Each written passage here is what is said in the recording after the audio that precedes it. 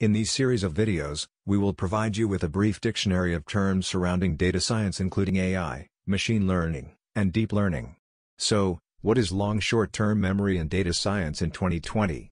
Recurrent neural networks, of which long short-term memory units are the most powerful and well-known subset, are a type of artificial neural network designed to recognize patterns and sequences of data, such as numerical time series data emanating from sensors, stock markets and government agencies, but also including text, genomes, handwriting and the spoken word.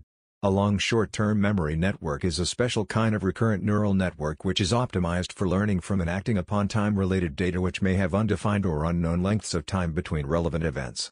Long short-term memory networks work very well on a wide range of problems and are now widely used.